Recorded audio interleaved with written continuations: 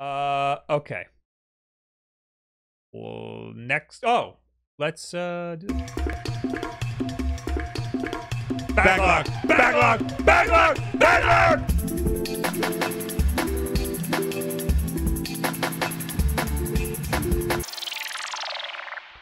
Hey everybody, it's backlog time. It's early in the show, but yay, we know what? Shut up. This is part of the show where we go through our video game collection, every game we've ever bought. We put into an Excel spreadsheet, and today we're going to pick one at random and talk about it, regardless of whether or not we played it. And we were just at a game convention, so games have been added.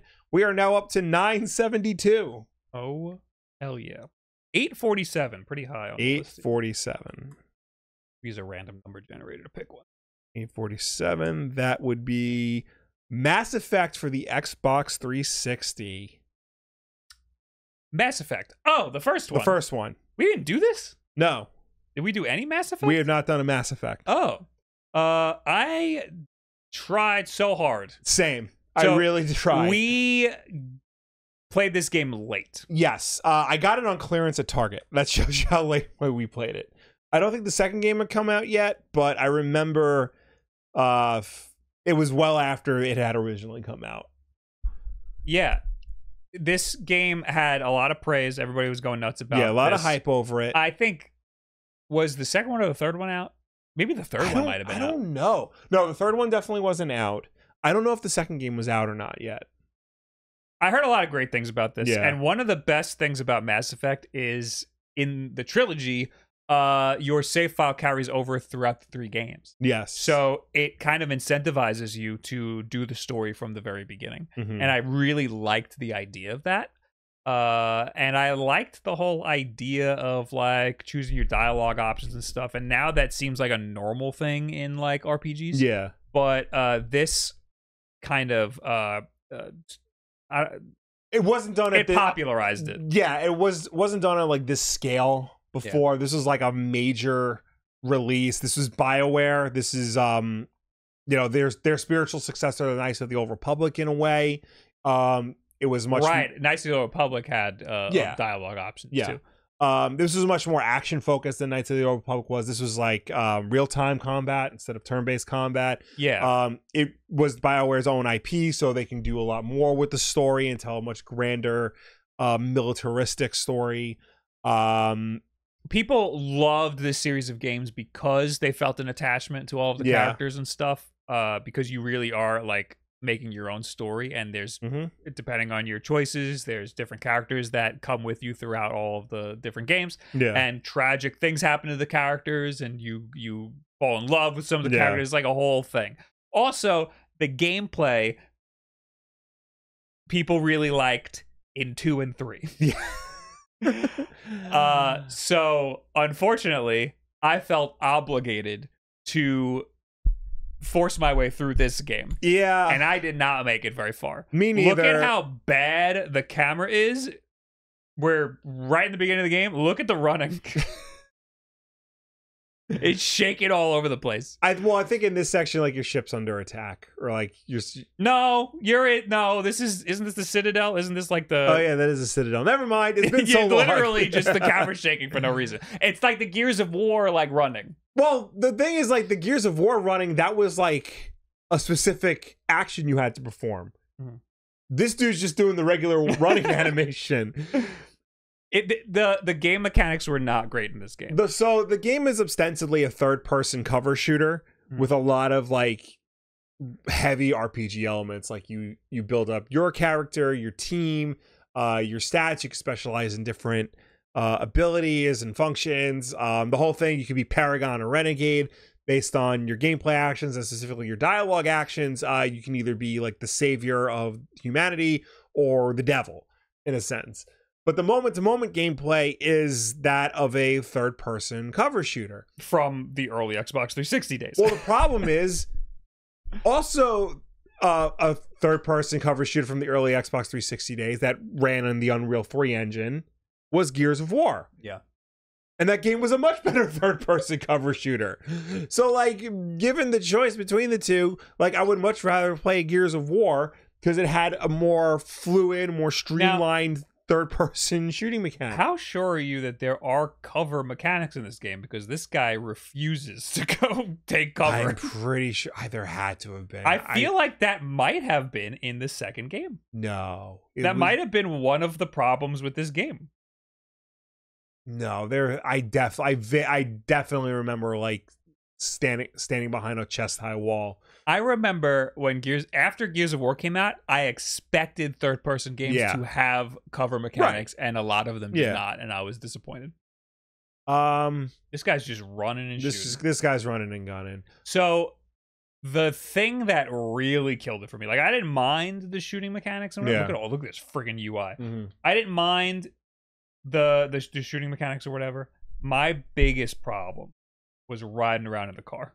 That was everybody's biggest problem with this. Ruined the game for me. This was like a lot of people's like their low point in the game was riding around in the car. Mm-hmm. You know, because like you have to land on the planet, then you get in the car, and then you got to drive around the planet to try and find like, you know, the hub world or the mission or whatnot. And later games just like bypass that completely. I kind of get what they were going for, because like it does make the universe and the planets you're visiting feel big and expansive. But the problem is, you know, the car controlled like crap, and when there's nothing in the world to like look at or explore other than like, you know, dirt, you know, it's not very interesting. Yeah, no, look at this. This is boring as hell. And then you just pop out. You just exist outside of the ship. This also got a lot of flack. One of the memes was the elevator loading screens. Yeah, they tried to mask loading screens by just having you sit in an elevator. Yeah, they were long, long loading screens. I do know that the Mass Effect Legendary Edition, which came out on modern systems, it's all 3 games in the trilogy, still has the elevator loading screens, but because it's on an SSD and much better technology, like the loading is instant. So like the elevator rides are much shorter than that. That was also on like super duper clearance at Target, and I almost picked it up for nostalgia's sake, because I'm like, I bought Mass Effect 1 at clearance at Target, might as well get the whole trilogy on clearance at Target. I didn't, because I don't hate the series. I like the idea of it. I just feel like I was turned off by the poor execution of the first game. What did it for me, the reason why I stopped playing, was because I was enjoying like the dialogue trees and stuff, but I got to a point where I was in the middle of a conversation and the dialogue I selected did not reflect what happened on screen. Oh, that also pissed me off. Yeah. There was a lot of times where you'd see like a sentence in the dialogue, and you're like, yeah, I want to do that. And then the guy would like get mean. Yeah. And you're like, wait, I didn't mean it like that. Well, my specific one, you know, I picked like the Paragon option, the good guy option, and the on-screen action was Commander Shepard shot the dude in the head. Yeah, like what was that? Like that happened a lot. Yeah. Well, not to that extent, but there was a lot of little things where I would pick a dialogue option, and what ended up happening was not what I was expecting or intending at all. And I wish I could go back and fix it, because I did not I did not get a good enough read on the situation based on the one sentence. That the tone was completely off by what the sentence said. Yeah. Like in your case, you shot the fucking guy in the face. But that leads to some funny things too, like doesn't he punch a girl in the face? Yeah. He punches a reporter in the face. Yeah. I don't know if that's in this game or a later game. I think it's in the second one. Also, what's going on here? He's like invisible. Like half there. Yeah, you can get like different abilities and stuff. Oh, his cover. He took cover. There you go. See, I wasn't crazy. Did it. Yeah. This is a game that I think would very much benefit from a remake. I would maybe play a remake of this. I think the Legendary Edition fixed a lot of issues and added a lot of gameplay mechanics from the later games back into the first one. Okay. So like the cover shooting is better. I don't know if they streamlined the RPG elements or not, but I know like they like try to make all the games feel like one complete experience. Get rid of the car. Yeah. Well, no, the car's still there. Well, that sucks. Yeah. So this is part of a trilogy. Everybody liked the second and third one like a lot. Everyone liked the second one. Okay. Nobody liked the end of the third one. Correct. People liked the third one, but they hated the ending. Yes. So much so that they patched the ending. Yeah. People still didn't like it. Then Andromeda came out way later, and I had the opportunity to go preview Andromeda. Yeah. I like flew to like San Diego or something to try it because I was working for this YouTube channel that did BioWare and Bethesda games. Yeah. And I don't like BioWare or Bethesda games. So for some reason, I was chosen to go check this game out. And at that point, I had only played the first game and I didn't like it. Yeah. So I'm playing Andromeda before the game's out. And I'm like, hey, man, this game's pretty good. Yeah. Because in my mind, I'm like, the first game was not great. Right. This is a massive improvement over that. This is awesome. And the game came out and everybody hated it. Yep. I still think it was pretty good. I still enjoyed what I played. So just to clear up, for the Legendary Edition, according to Wikipedia, the Mako, which is the car, got a speed increase and updated physics. So it'll at least handle better than it did in the original. That's not enough for me. Yeah. I want to fast forward over that stuff. Edward Bova in the chat brought up a really interesting point. So this game is controversial because you can have relationships with your crewmates. You can even have sex with your crewmates. Oh no, was that the issue, or was it that you could have gay sex? No, it was just regular. It was just regular vanilla, sex. Heterosexual sex. Boring vanilla sex. And like, yeah, this was like on like Jeff Keighley had to go on Fox News to defend this game against people who didn't want to hear it. They're just like, there's sex in this game. Children play video games, and poor Jeff Keighley's like, there's an age rating on it. Like, there's an M-rated game. You shouldn't let your children play M-rated games. It's literally a movie. It's literally like a movie. Best I remember of that was he asked one of the women who was on there who like wrote some dumb book about like, oh, children, protect the children, whatnot. He asked her, have you played the game? And she said, no, of course I haven't played the game. So people who play Mass Effect go to the Amazon page of her book and just like review bombed it. And all they said was, I didn't read the book, but it offends me greatly. Yeah. So yeah. Thank you, Mass Effect, for making sex in games okay, because sex is awesome. Okay. Sex is cool, man. I'm glad responsibly. I'm glad we're past the point. People seem to have a general understanding that video games are just another form of media. Yeah.